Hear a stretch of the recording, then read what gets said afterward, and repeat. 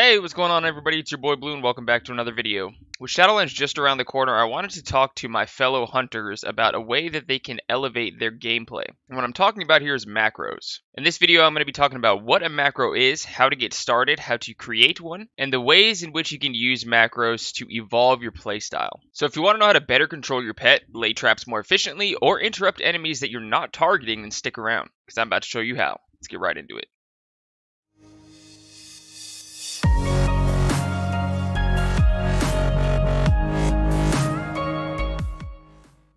So what is a macro? Macros are basically a way for you to write a line of the game, right? It's got very strict rules because you have to write in the same exact language as the original coding. But the base concept of a macro is to be able to perform more than one action at a time. So to get started, you're going to hit escape and click on the macros button on the game menu. And that's going to bring up this screen right here. So you'll notice up top, you can basically do two options, general macros or character specific macros. Whatever you want to do, I would recommend doing general macros if you have more than one hunter. That way they're going to be transferable.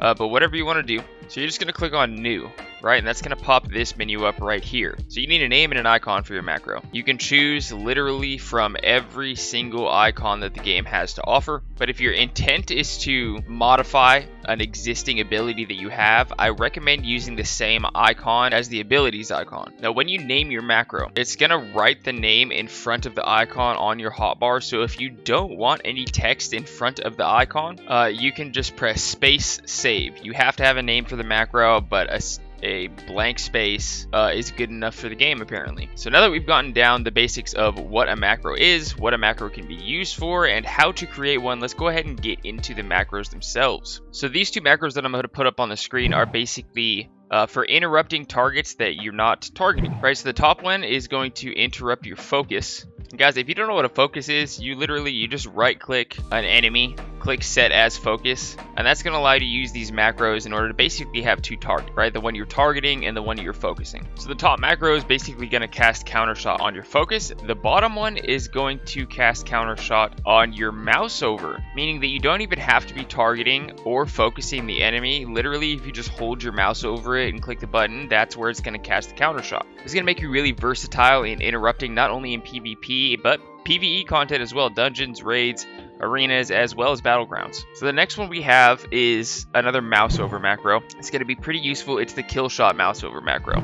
So basically, with how much damage kill shot does, you're going to want to be getting off as many kill shots as possible. But targeting is not the simplest thing in this game. So having a mouse over kill shot macro is going to be amazing for Mythic Plus, for raids, and even in, especially in arenas. When you're focusing one target, your buddy's focusing another target. If your buddy happens to get that other target down to a low enough health threshold, you're going to want to be able to get that kill shot off immediately. So using this macro is going to be super helpful. All you got to do is hover your mouse over the target that you want to cast kill shot on, and then click the button, and that's where your kill shot's going to go. So here I'm going to put up a couple misdirection macros. Right, the first one is going to basically be a focus and mouse over macro combined. So basically this is going to cast misdirection on whatever target you're mousing over. If you're not mousing over a valid target, it will immediately choose to cast misdirection on your focus. So you can make your tank your focus when you're going into a Mythic Plus or a raid. Super helpful. I'm going to put another one up on the screen as well that's basically just going to cast misdirection onto your pet. Now you're not going to want to use this in Mythic Plus or in raids because people are going to be pissed off that you're taking aggro from the tank. But if you're doing solo content, this is a must-have macro for solo PvE. So next, let's talk about a couple macros for more effective trap placement. So I'm going to use freezing trap as an example, but you can use whatever trap that you want to put. Just delete freezing trap and put tar trap, explosive trap, whatever you want to do. And while I'm on this topic, it's extremely important to get all your capitalizations and all your lowercase letters perfect. See where it says freezing trap? It's going to have to be a capital F and a capital T, otherwise the game will not know what you're talking about. Macro will not work. Alright, so there's two variations basically, right? There's at cursor and at player. If you do at cursor, it's going to immediately throw the trap wherever your mouse is. It's going to save you that split second between pressing your freezing trap button and then having to place it. Instead, it's just going to go directly where your mouse already is. It takes a little getting used to, but it will save you those valuable split seconds in those arena type situations. At player will place the trap directly under you. if an arms warrior is rushing you, or you're running away and somebody's directly behind you, you can just use this macro right here. It's going to place a freezing trap directly at your feet, and you're going to be good for a couple seconds. Now, arguably the most important macro in this entire video is going to be your pet attack macros. As we know, the pet AI just is not very, it's not the brightest tool in the shed, as they say. So what you're going to want to do is you're going to want to put the line /pet attack into some of your main abilities. Now for BM and for survival, I would say do it with kill command. For BM and marksmanship, I would say also put it on your multi-shot. For marksmanship, I would also put it on, what's it called, arcane shot. I wouldn't put this pet attack line in any ability that has a damage over time effect. Because in a lot of situations, you're going to want to be focusing on one target, but still spreading your dots. And if you put this pet attack macro on your damage over time abilities, basically it's going to result, while you're trying to spread your dots, it's going to result in your pet like running between every single target that you're trying to dot, which is not only bad for trying to kill that first enemy, but you're also going to lose damage as your pet, runs between targets. So that goes for like Serpent Sting, that goes for Barb Shot, and that goes for whatever damaging overtime abilities you have in your kit. So basically this macro is going to allow you, or really ensure, that you have your pet where you want them, instead of off damaging some other random enemy, which ends up resulting in you not getting the kill and you not maximizing your damage output, right? So just as an example for me, and I'm playing survival right now, I have this macro on my kill command, I have this macro on my mongoose bite, and I have this macro on my harpoon. So figure out whatever main abilities that you like to use, or main abilities in your rotation, and go ahead and throw that /pet attack line in there, and I can almost guarantee that you're going to see an increase in overall damage and damage per second. And guys, real quick, I just want to throw it out there.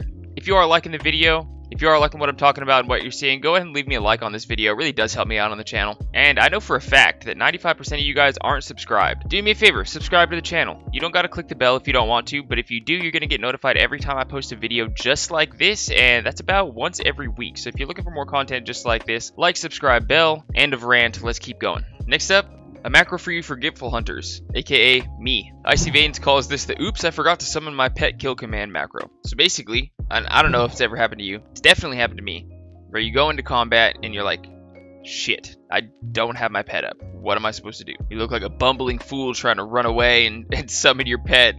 Meanwhile, your partner's already in the heat of battle and you're leaving them all on their own. Anyways, so this macro right here, basically all it's going to do is it's going to summon the first pet that you have on you and then cast kill command. That way, if you forget to summon your pet, all you got to do is press kill command and your pet's going to get summoned regardless. If you already have a pet up, it's not going to resummon a different pet, so you're going to be good there. And as you can see, it's got the /pet attack line thrown in there for you. That way you can use this macro not only for the macros that I was previously talking about, keeping your pet on the correct target, but also it's going to summon a pet if you don't have one up, or if you accidentally forgot to summon one. Next is one that's going to be a little bit more of a streamlined way to cancel your aspect of the turtle and go immediately into an attack instead of pressing aspect of the turtle again and then attacking as you normally would without a macro. You can put this macro up on the screen right here, and basically what it's going to do is it's going to cancel your aspect of the turtle and it's going to cast kill command. Now, I just use kill command as an example. You can do Serpent Sting, you can do Cobra Shot, you can do Arcane Shot, you can do whatever you want. Now, if you want to combine some of these macros,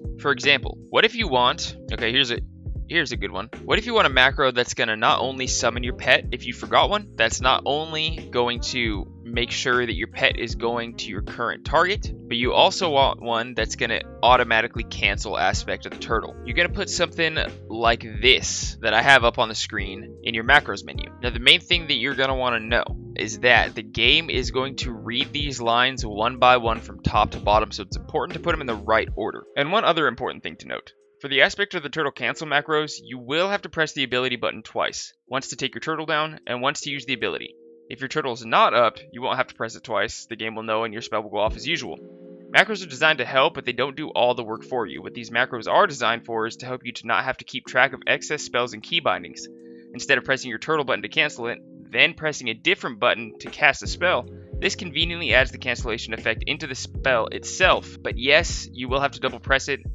For this specific macro, and I'm not sure why or how, but the first time you press it, it cancels your turtle and summons the pet at the same time.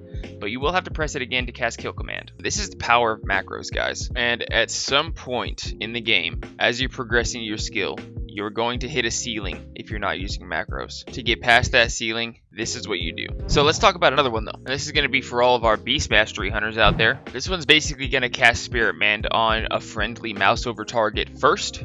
If there is none, then it's going to cast it on your focus target if it's friendly. And if you don't have a friendly focus target, it's just simply going to cast Spirit Mend on you. This is one that a lot of hunters like to use. But if you want a more simplified version of this macro, and this is the one that I use personally. I know I should use the first one, but the one that I use is this one that I have up on the screen. Basically, if you're targeting a friendly, it'll cast Spirit Mend on the friendly. If you're targeting an enemy or nothing, it's going to cast Spirit Mend on yourself. Any hunter macro masters out there, go ahead and leave down in the comments your favorite macros that you like to use on your hunters. For those guys that are still beginning and just getting started with creating and using macros. And for those guys that are just getting started, be sure before you leave the video to go down and check the comment section, because a lot of these guys commenting on my videos really know what they're talking about. I appreciate you guys sticking around till the end, and until next time, I'm Blue Monkey, and I'll see you in the next video. Peace.